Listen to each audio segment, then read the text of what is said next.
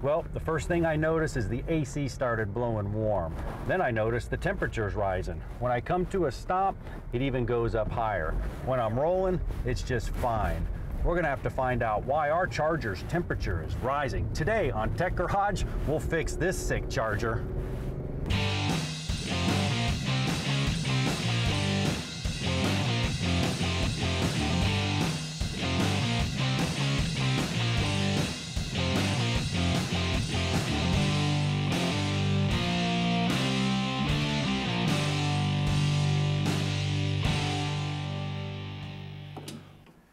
Welcome to Tech Garage, presented by Advance Auto Parts. Well, we got our Charger in the shop, running a little hot, but made it nevertheless. Bryan, our Charger's illin', man. The temperature's rising. Well, there can be a lot of symptoms. What do you got going on? What's the symptom? Well, number one, the AC started blowing warm. You know, that makes sense because the condenser's located right inside there, right in front of it. So if it's getting hot, that means it's going to transfer in the AC. I'm not too concerned about that. I'm really worried about the cooling system. What else is going on? Well, here's the deal. I stop. And when I go, mostly stop and go traffic, it really starts to rise. Then what happens when I'm rolling along, it starts to cool down, man. That's an airflow or a coolant leak issue, basically. I'll tell you what, that can be a lot of things. So we need a proper diagnostic here, and we probably need a pressure test. You know, it's warm, it's not hot. I did some just basic investigating here at hose clamps and whatnot. I didn't see anything. So I'd like to do a full-blown pressure test. That's probably the best thing to do. Here's a tip for you.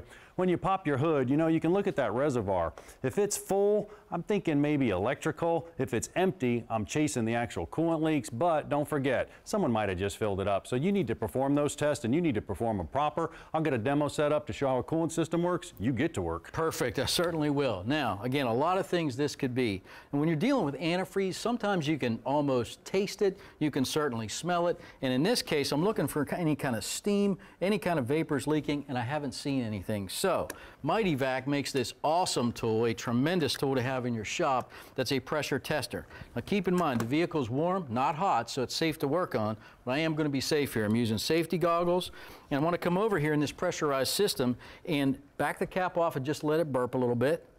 It didn't even do that, so it's not terribly hot, but it's warm enough certainly that we can service it. I'm going to get this off. I get the Mighty Vac cap on, a little bit of oomph right there, and this pressure tester hooks right up only one way. And what we're going to do, we're going to put the same amount of pressure in the system as this radiator cap calls for. In this case, it's 18 psi. So I'm going to go ahead and pump this up, and then we're going to leave it sit for 15, 20 minutes and see if it bleeds off at all. 15, 16, 17, and 18. So if the system's not leaking, this won't bleed off. If it does, we'll start chasing down the leak somewhere in the line. But in the meantime, John's going to walk you through an entire cooling system and show you exactly what's going on. Now, the coolant system's job is to remove the heat from the engine and get rid of it. It does it by the law of thermodynamics. Well, sounds pretty complicated. Heat moves from a place that contains heat to less heat. Let me show you how it works. All starts down here at the bottom of the radiator, and the first place it goes is to the water pump. Now, the water pump's the heart of the coolant system because its job is to circulate the actual coolant around the block. You can see it here. The impellers pump it, and it spins into the block, and then it comes up the head. Well, why do we want to go around the block? Well, I got my little glass bottle here. Once again, you can see this. This is the cylinder. Inside of that, you have your piston. Every time the piston comes up and down, it's going to fire. It's going to create an immense amount of heat in that cylinder. Heat goes from hot to less heat. It's going to come out here to the coolant. It's going to transfer to it, and then it's going to take a ride back to the radiator. But before it does that, it has to come up here through the heads, and then a thermostat's located right here in the intake manifold. The thermostat's job is to actually keep the coolant in there so it'll stay hot, and it regulates the temperature. They're rated at different ratings, so it's going to go up and down depending on rating and temperature. Then what happens, it simply grabs all the heat, comes up, returns to the radiator. Now the radiator is located in front of the car. You can see a cutaway of one right here. Now the radiator has these fins in it, and what happens is the coolant circulates through it, and as it circulates through it, on the back of the radiator is a fan. The fan spins, and that speeds up convection, and it allows the heat to transfer from the engine, which was really, really hot, to the front, to the outside air ambient temperature, 70, 80, 90 degrees. We're getting rid of it. But don't forget, one other piece of the puzzle. Located inside the car, you could have a heater core. When you pressure test it, look inside the car as well and see if you have any leaks inside. Now I can show you this one in action. It's pretty cool. We got the thermostat out of it, but you can see it actually flowing the coolant through there, and it's running through. So we're taking the heat from the engine to the front, bam, getting rid of it. Now what Bryan did, he actually pressurized the system. And when he pressurized the system, everything has pressure on it at that point. You can go out there and get some of this dye. It's multi-purpose dye. You can put it in the system and you can check for leaks. This is pretty cool because this will seep out or weep out. And you can see I actually put some right here on my heater core. And you can see up in the corner, the actual dye's starting to seep out right there. Time to replace the heater core. So that's a good look at that. Now, Bryan's got it pressurized, so what Bryan's gonna find is either it's gonna bleed down. That means he has a leak. That could be two possible places. Could be an external leak because one of the components are leaking. In that case, we're just gonna replace it. Can be internal as well. Our cylinder jackets may leak by, bleed into the oil. You wanna check your oil for a little bit of milky condition. If you got coolant in there, could be a head gasket issue or something along those lines. Now, if it's not bleeding down, he's got an electrical issue. We'll find out what he found out when we return with more Tech Garage right after this break.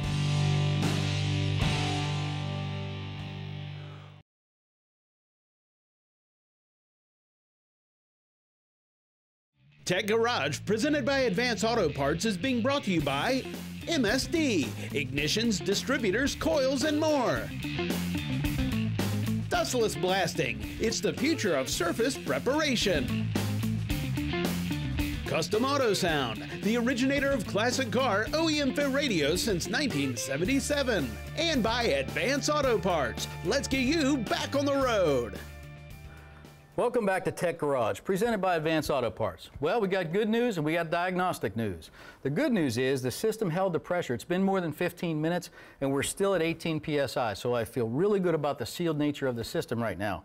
While I waited, I actually climbed inside, pulled back the rugs. I was looking for any kind of seeping or weeping of antifreeze from the heater core. It also looks great. So we've got to move on to the electrical system as it relates to the cooling system. What that really means is check the fans. So step one was to go to MotoLogic and find the fan relay, which we've located right here. Now this is a complex circuit, so we're going to take our time. I'm going to pull that relay out, and what we're going to do is test for voltage down to the fans and see if those motors will run. See these little T-pins right here? You can get them at Walmart in the sewing section, but this is what you need so you can get your alligator clips on for your DVOM and your jumper. So we got to go to the high amp side of the relay. Now here's a little tip. Many times these relays have the information on the side of them, but it is brutally hard to read. So you may have to look up this information online and see exactly which pinholes you need to hit. So we're going to jumper the high side down to the fan circuit. Put the T-pins in. Now, this too, invaluable tool, one of the cheapest ones to make, but you gotta have it. It's a fused jumper wire, so we're not gonna do any damage to the computer or anything else because we'll blow the fuse first if I touch something the wrong way. So the next step is let's connect the high side to the fan circuit. This is the high amp current. Through a jumper wire, we're good. Now, the fan should be running at this point. The next step is, since they're not, we're gonna disconnect this wiring harness connector, pull it aside, and one step of validation here. I know from my MotoLogic diagram which side's the negative. Now what I'm testing here is the leg down to that fan connection, that harness.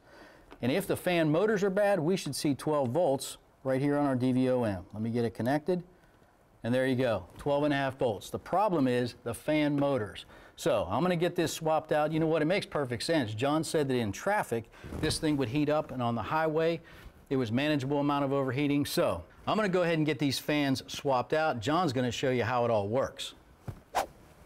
Well, Bryan jumped the relay, and he didn't get his fans to run. What is a relay, and how do the coolant fans actually work? Well, no worries. ATEC sent us this complete cooling fan on a board with relays intact. Now, most cars today work the coolant fans through the actual computer, the PCM or the electronic control module located right there. So they're computerized. Well, what does that mean? That means there's different criteria that turns them on.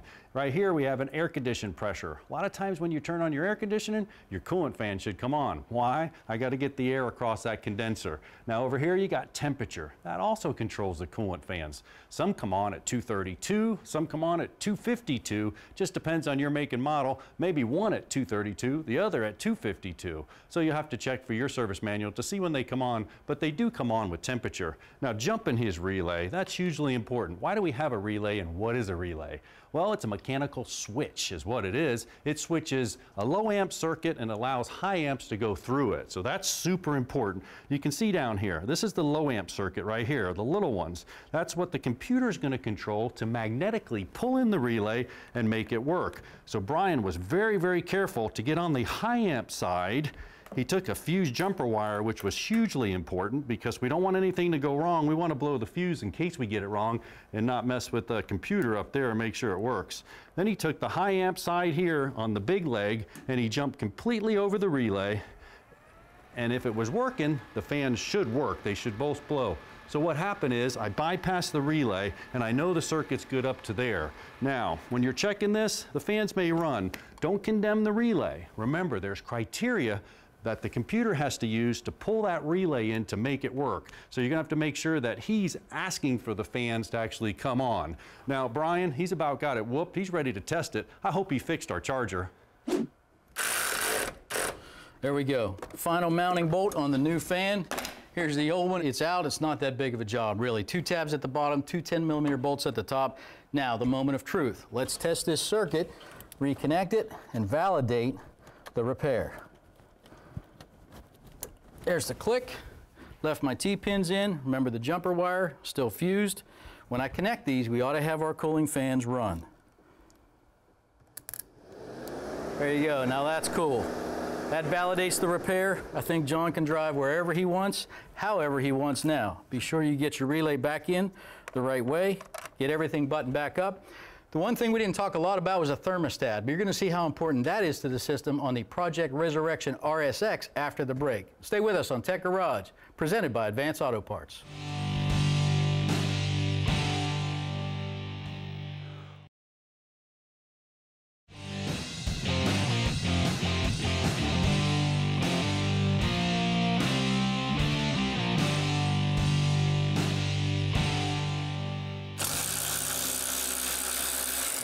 Well, welcome back to Tech Garage. The RSX Resurrection project is well underway. The next stop, the cooling system. Now, you might remember when we were working on that air conditioning condenser up front, just how nasty the radiator was. We had contamination, dirt, damaged fins. It wasn't pretty. Well, I wish we'd have done this before paint, but we couldn't live with ourselves without a massive upgrade to the cooling system. Not too terribly hard to do. We had about 8 mounting bolts, all 10mm, all across the top here. I've got most of them out. I'm going to work this up out. It's going to be tight. There's probably no more than a 64th of an inch clearance, but this is going to be an awesome system. And of course, anytime you're working on a performance cooling system like this, you got to replace that thermostat. But first, look what Misimoto sent us. This is an awesome radiator. Better cooling surface, more of it, a lot of real estate. It's way lighter, which is less weight hanging out over the nose in those corners we're talking about. Can't wait to see how this performs. And then look at the cooling fans. Super, super light, but a tremendous amount of real estate and cooling surfaces. So this is going to be awesome. And you remember, anytime you're putting a radiator in, be sure you use cardboard here. You got to protect those fins. That's where the cooling and the magic happens. So I'm going to finish up getting the old one out. I'm going to jump into the thermostat next. And if you want to understand how a thermostat works, I think John's cooking something up. Well, I'm cooking something, Bryan, and it's definitely not your lunch, but we'll get to that in a minute. Why do we want to replace a thermostat? Well, every time you get a car hot or overheat, it's a good practice to go ahead and replace it. Now, Bryan's going to replace ours because we're going through the complete cooling system. But if you get a car hot, you have to replace the thermostat. Why? Well, you can see one right here. It's got a little wax pellet in it. It gets hot, it gets cold, it goes through heat cycles, and eventually they start to stick. That's a problem. You can overheat a car, you cook it, that's catastrophic engine failure. So it's a simple little fix if you get it hot. Also, go through your hoses. I mean, you can see inside this hose here, it got a little bit hot, starts to get all crusty in there. It starts to actually scale, starts to get non-pliable and thick. It starts to crack. You're going to have a problem. So go through your hoses and go through your thermostat. Now, Bryan's thermostat actually is located right here. We have another one right here that he's putting on. It's part of the whole housing assembly. You can also have a thermostat sitting just like this. I'll show you on our engine. Our engine over here has a thermostat in the housing. You can see it right up here. So if we pulled that out, remember earlier I told you we had ours out because we're actually just flowing the coolant through, but if it had one, it would be right there. You remove it, take it out, change it, put it in, clean the gasket, put it back. It's really a simple process, and it's a heck of an insurance policy when we're talking about catastrophic engine failure. What does an engine thermostat do? Well, it keeps the coolant inside the engine until it gets to a specific temperature. Why do we want to do that? Well, it's all about emissions. You get that engine hot in there, you burn the emissions, you reduce tailpipe emissions, so the manufacturers will allow the coolant to stay in there till it gets a specific amount of temperature. Well, what's the temperature? It's all about the rating. You can see our Superstat right here. Now, this is really cool. Shows you on there it's 195 degrees. Well, what does that mean? It's going to open at 195 degrees and close at those temperatures below there. It'll actually open and close. The Superstat's really cool because it has a bypass. So it fails, it's going to allow the coolant to still go through and you're not going to have catastrophic engine damage. Now, what am I cooking? It's the highlight of my day. I'm cooking a thermostat.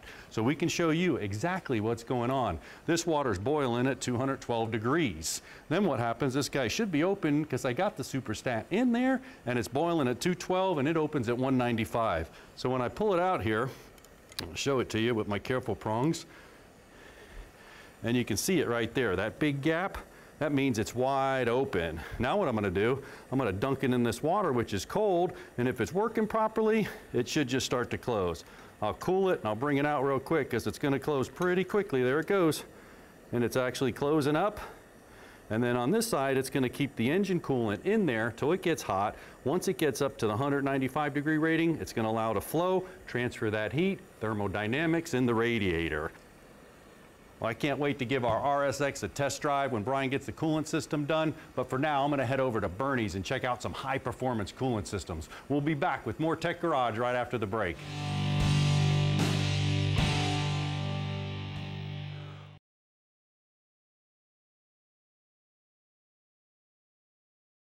Tech Garage, presented by Advance Auto Parts, is being brought to you by MSD, ignitions, distributors, coils, and more.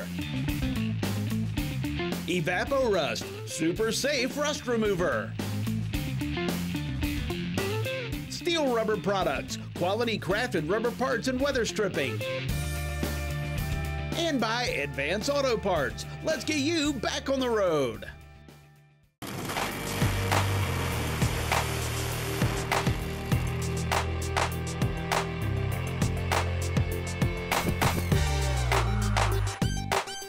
Welcome back to Tech Garage, presented by Advance Auto Parts. Well, today's performance playbook is all about the cooling system, or in this case, lack of one. Josh, you don't even have a coolant system on this car. How do you maintain engine temperatures? We don't. Essentially, as soon as we start the engine, we've initiated a meltdown process. Well, how do you keep it from melting down? How do you minimize the temperatures? A little shorter burnout, get back into the staging lanes quickly, and hope that the guy in the other lane is being honest. Being honest, what does that mean? Is there a difference? Yeah, our car runs nitromethane, and some of the cars in our class are top alcohol, so that means alcohol, and they have significantly less charge temperatures. So they're not going to melt down near as quickly as you are. Correct. Once you hit it, you're going quick. Let's talk about a little bit of the aerodynamics. This car has a front and a rear wing that provide between 3,000 and 4,000 pounds of downforce. Downforce, so we can just pitch them the other way and take off like an airplane. Yes, sir. Well, coolant systems play an important role, not just to keep the engine cool, but there's a huge effect when it comes to performance cars and tuning. Let's check in with John. This is a 2015 Mustang supercharged, running a TVS supercharger. The cooling system is an upgraded cooling system. It's running an aluminum catch can that will help dissipate the heat a little bit more and faster than the regular plastic catch can. At Advanced Auto Parts, we also use some of their water wetter stuff to help with the temperatures and help kind of cool it down to keep the downstream temperatures cooler. It's important to keep the temperatures down is because the vehicle will actually start to pull timing out as it gets hot. More horsepower, less timing. Supercharger runs its own separate cooling system in a separate tank to help kind of keep those downstream temperatures down as much as possible. It runs a full circulation with the key on. The cooler you can keep your air intake temperature sensor, the more power you can make long term. You can use other things like methanol injection to help cool the air. The cold air intake, where it ports the air from the front bumper, will actually help keep the downstream temperatures down lower, and will keep the charge temp lower also. Cooler, denser air makes more power.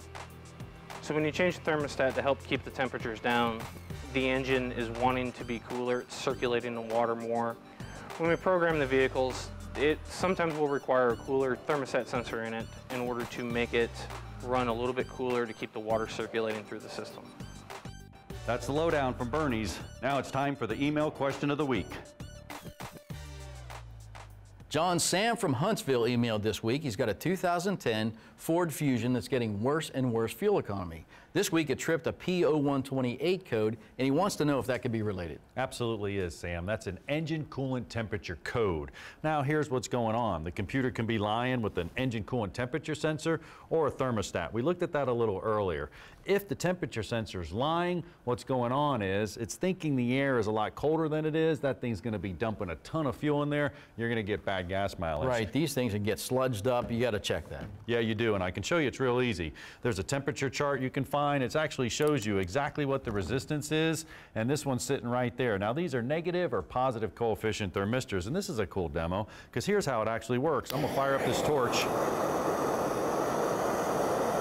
You see when I hit that, resistance is dropping and falling down to nothing. Well, that's what's going on. The computer actually takes this resistance value, he calculates it, and he can determine what the temperature is. If he's lying, bad fuel mileage. Well, on our Charger, you saw we did a full diagnostic on the cooling system. Remember, it was overheating in stop-and-go traffic, a little bit hot on the highway, so we had to do a full diagnostic. Now, a tool we didn't show you that's really handy when you're trying to discover what's wrong is a pyrometer. If you get the engine heated up, you take your pyrometer, scan your radiator, you're looking for cold spots, and that'll tell you exactly if you've got a radiator problem, you can start and finish right there, or if you have to chase down more symptoms. You know, and I like that. You can shoot the different sides of the heads, you can shoot coolant hoses, you can check for restrictions. That's an awesome tool. We're about out of time for today, so follow us on Facebook, Twitter, and YouTube. And like always, thanks for watching Tech Garage, where we get you back on the road. Production assistance for Tech Garage is provided by Chipola College, located in Marianna, Florida. Founded in 1947, Chipola College has a current enrollment of over 2,000 students. Chipola was recently ranked as one of the top 3 community colleges in the United States.